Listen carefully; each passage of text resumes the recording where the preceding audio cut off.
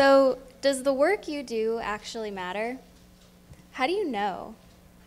If I were to ask your boss which person on their team is creating the most value for your company today, would they say it was you?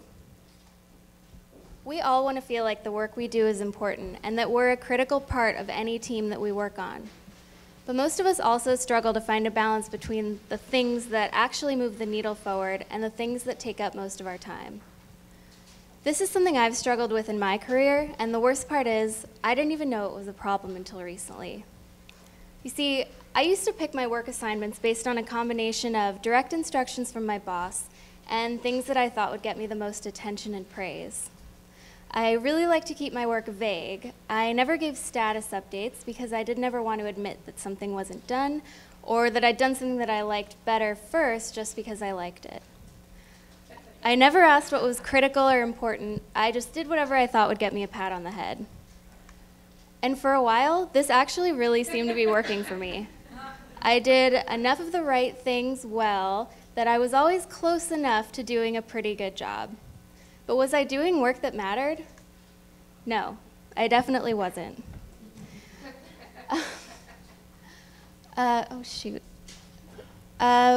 Once I joined Popforms, where our team is just the two of us, me and the CEO, Kate, it became painfully clear to me how unproductive and even harmful it can be to work on things that aren't important for your company. But did that stop me from trying to do things the old way for a while? No. I kept giving things just my best shot, just because it was what I'd always done. As a result, for almost our entire first year in business, I struggled to work on the right things at the right time. I would constantly be working on an assignment, send it to my boss, Kate, only to have her respond, "That's what you were working on?" It turned out she never knew what I was doing, and I was almost never doing what she thought or hoped that I was. So that's where I was starting out. I was working incredibly hard and not getting the recognition and praise that I was chasing so hard, and my boss was really unsatisfied with my work. A lot of us struggle to find the balance between the things that we like to do and the instant gratification of things like emails and meetings, and don't give enough time to the things that really matter. As a result, our time gets taken up with things that just don't move the needle forward. Luckily, Popforms is in the business of creating tools to help people be better at their jobs. So we decided to work a little bit of our magic on ourselves, and we created a cycle that we still use today that helps ensure the most important work for our company is identified, accomplished, and recognized. It's a 3-step cycle that I'll teach you today: communicating up, advocating for communication down, and instituting a Monday Ninja planning session. So step 1, your boss has no idea what you do all day. It's true. Most managers are just too busy to know what every single person on their team is doing every day. And in fact, if they do know, it's not because they're really good at their job, it's because they're micromanaging. So it's up to you to make sure that you're communicating up your work so that your boss knows what your big priorities for the week are. But a lot of us like to avoid having this kind of conversation because we like to hang out in a kind of gray area where our boss knows that we're working, but they don't really know what we're working on. After all, if nobody knows what you're doing, nobody can tell you you're doing it wrong. But nobody succeeds in that gray area. You might do okay and you might get by, but you will never be exceptional in your career. It's your job to make sure that the people who have the most influence over your career, your managers, know what you're working on. So how can you do this? Share your priorities. Sorry. Your manager should know what you're planning on working on every single week. You should tell them what you're thinking about working on, every idea, big and small, so that they can tell you if those are the right priorities for the week or if you should focus on other things. It can be really hard to hear that the things that we're excited about working on aren't actually priorities this week, so a lot of us try to avoid this kind of conversation so we can just do the work we want to do. But think about it.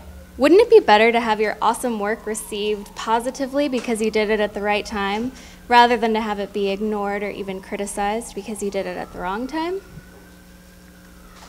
And second, surface problems and ask for help. I hate talking about problems that I'm having at work, and I especially hate having to ask for help. After all, asking for help can feel a lot like failure. By admitting to somebody else, I need help with this, you're also revealing that you don't know everything. But here's the thing. Your boss knew that you were human when they hired you. You haven't been fooling them into thinking you were perfect this whole time, and you won't blow your cover if you ask a question now. It's part of your manager's job to help you because everybody at work has different skill sets and levels of experience, and it's part of their job to make sure you have the tools you need to succeed. So how can you ask good questions? Oops, oh shoot. Sorry. Oh, sorry, I need to get my papers. I'm a little nervous today. Doing great. Thank you. Thanks. So, yes, you should still try to solve problems on your own, but you should also be willing to admit when you need help and bring those issues to your manager's attention so they can help you. So, step 2, you need to learn your manager's priorities. So when I was struggling to work on the right things at popforms, I would never think to myself, I need to get better at asking questions. Instead, I would think something like, I need to get better at intuiting what Kate wants from me. But the thing is, I can't read minds. And unless you can, there's simply no better way to know what the most important things to work on are than to ask what the most important things to work on are. It doesn't matter how closely you work with someone, how often you email or chat or drink coffee with them during the day. There's just no way to be 100% sure what they're thinking without asking. Most managers share an ongoing stream of information with their teams. My boss, Kate, does this a lot, and I think of it as the endless stream of ideas. She emails me a million times throughout the day, every time she has a thought about something she's seen that she likes or an idea that she has for our company. But it can be really hard to process the difference between something that's just an idea and something that's a strict directive. And for a long time, I was afraid to ask about what the difference was. So as a result, I would end up spending a lot of time on something she'd meant to be just an idea, or I would disregard something that was supposed to be a big priority. So it's really important that you make asking good questions part of your weekly routine. Send a weekly status email or have a one-on-one meeting with your boss and take some time to ask them good questions. The best way to ask a question is to make it really, really simple for your boss to give you a clear, concise, specific answer that helps you move forward at work. So try to phrase your question in a way that makes it really easy. Instead of asking something vague like, what should I be working on this week? Try asking something like, what are your priorities for our team this week? Or, I'm thinking of working on X, Y, and Z. Do these sound like the right priorities to you? If you have a question about something that came up during the stream of information throughout the week, try asking, you mentioned X, Y, and Z in our meeting this week. Are these important priorities for our team? You can't control another person's behavior, but you can help your manager communicate in a way that's effective for both of you and helps you focus on the most important things to get done. So step 3, your Monday Ninja planning session. This is where you take what you learned in the first 2 steps of this cycle and turn it into a super productive week of work. Step 1 of your Ninja planning session, set aside 10 to 30 minutes every Monday to plan out your week. A lot of people can find it really hard to justify this kind of time for an activity like thinking or planning, but it's really critical that you set aside time every week to stay in touch with what's really important for your company. After all, work changes week by week, and if you're not staying in touch with your biggest goals, you won't be working on things that matter. Step 2, think about the week's goals. These are going to be the big picture priorities that your company or your team is working on. I guess it's your big picture goals. At popforms, we set a monthly goal for things like increasing sales of our email courses, increasing website traffic, or growing signups for our email newsletter. These big picture goals help me focus on the actual tasks I need to do to make sure that the work I'm doing is moving our company forward. Next, outline the steps to achieve each goal. These are going to be the things that you actually do in the office every day. Think of these in terms of the items on your to-do list. So when we were trying to grow the email list at popforms, some of my tasks included adding newsletter signups to some of our most popular blog posts, or brainstorming content for a downloadable ebook. This helps me focus on which tasks are important to do right now and which ones can actually wait until later. And the last step, create milestones in your work.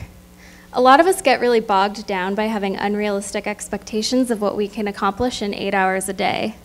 So track your productivity for one real work day. Then set your weekly tasks and priorities based on what you are actually able to accomplish and not what you wish you were able to accomplish or think you should be able to accomplish. Then set your priorities accordingly. This will allow you to communicate and set expectations with your manager so they know exactly what to expect and will keep you in touch with the biggest priorities for your company. And finally, talk to your manager about what happened in your Monday Ninja planning session.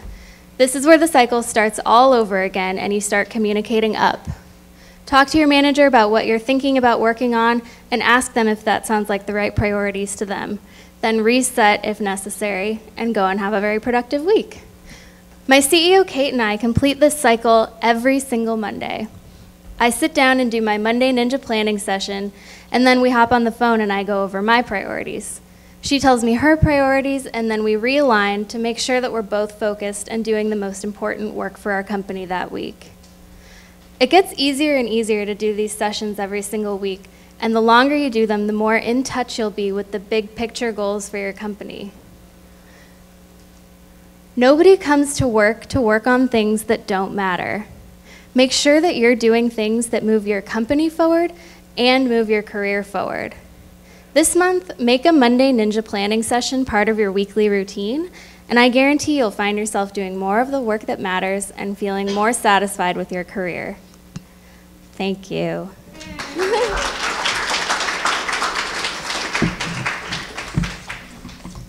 Take questions. Any questions?